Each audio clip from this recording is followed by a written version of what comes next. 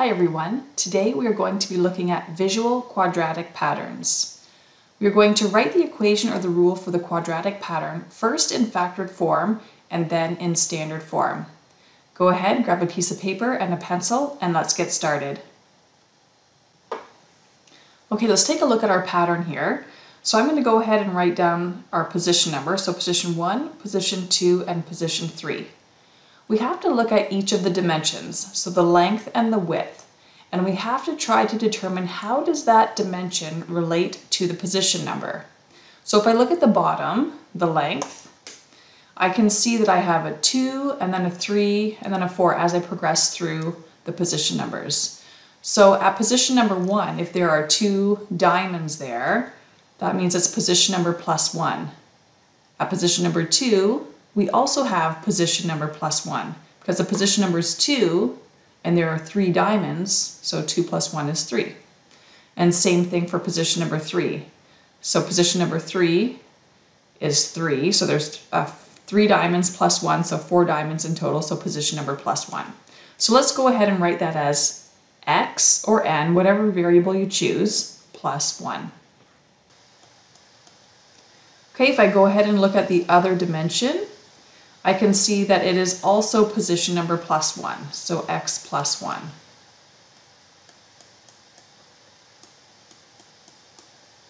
So to write down the rule, I'm going to write y is equal to x plus 1 times x plus 1. And then I can use the distributive property to find the solution. Okay, so right now we have factored form of a quadratic, and I'm going to use this little area model to help me put this into standard form. So x times x is x squared, x times 1 is x again, 1 times 1 is 1. Then remember to combine your like terms on the diagonal here, so x and x gives me 2x.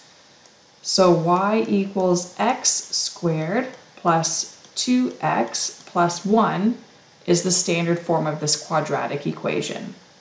To figure out the number of diamonds at step 43, we're simply going to replace the x with 43.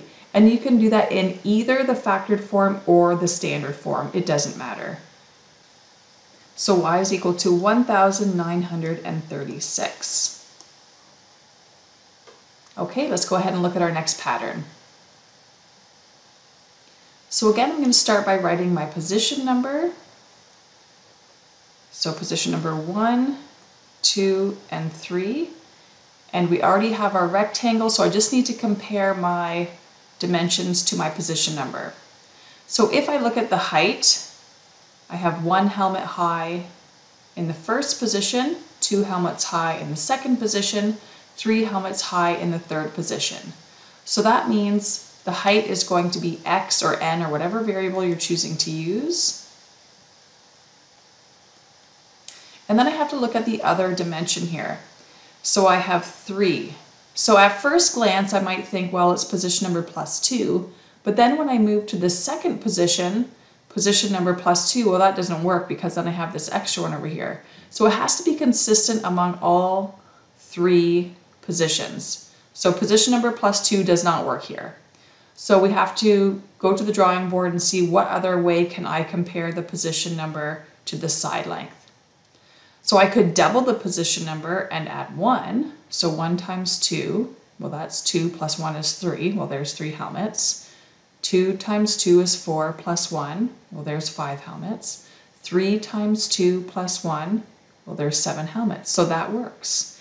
So I'm going to write 2 times my position number, so 2x plus 1. 2x plus 1, 2x plus 1. So that's the other dimension. So for the rule, y is equal to x times 2x plus 1. So next I can use an area model to distribute.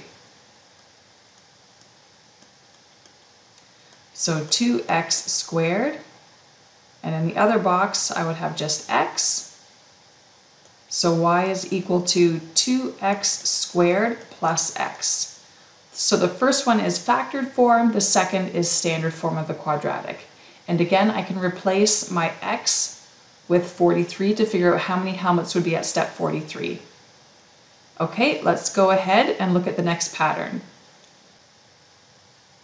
So here I notice that there are these two blocks on the ends of each of my rectangles. So those are actually constants. Okay, so I'm going to go ahead and label my position 1, 2, and 3, just like I did before. And then I'm going to look at my dimensions here. So if I look at the height, it's the same as my position number. So x, x, x, because there's 1 block, 2 blocks, and 3 blocks, which matches the position number. And then if I look at the other dimension, going across from my rectangle, so I have 3 blocks. So I'm going to see if position number plus 2 works for all of them. So position number plus 2, position number plus 2, position number plus 2. Yes, it does work. So x plus 2, x plus 2, x plus 2.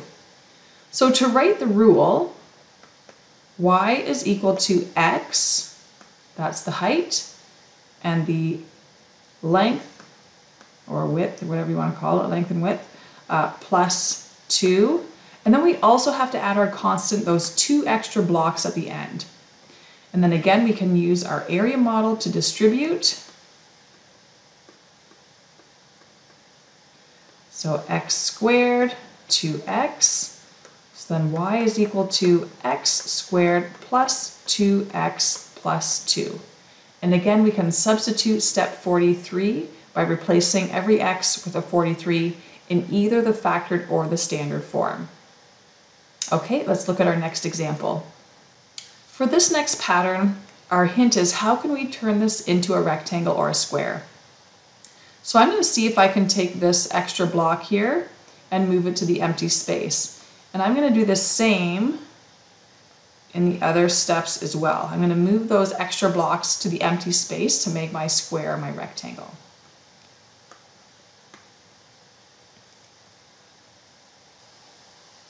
So in position number 3, I've used the 2 end pieces, but in order to make this a rectangle, I also need to use these other 2 extra pieces here. Okay, so I have a 2 by 2, 3 by 3, 4 by 4. So it looks like we're going to have position number plus 1 again here.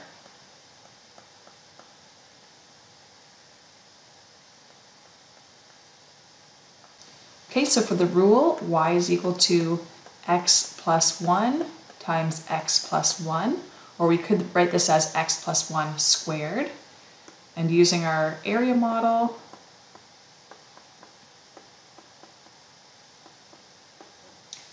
x squared, x, and 1, combining the like terms,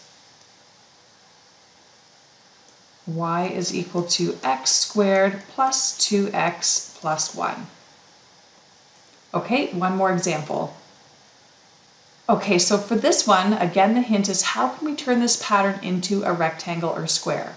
So I'd like you to pause the video and think about how we can turn this into a rectangle or a square. Go ahead and pause the video, please.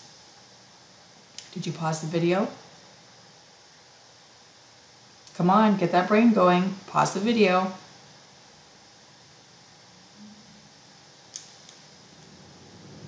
Okay, so in order to make this a rectangle or a square, what I'm going to do is I'm going to double this pattern and turn it into a rectangle. So I'm basically filling in all of these empty gaps and then adding the extra row at the top to double the pattern.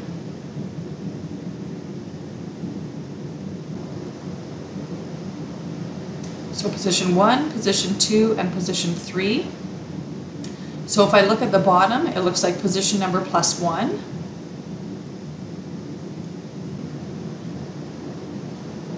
And along the other dimension, we have position number plus 2, position x plus 2.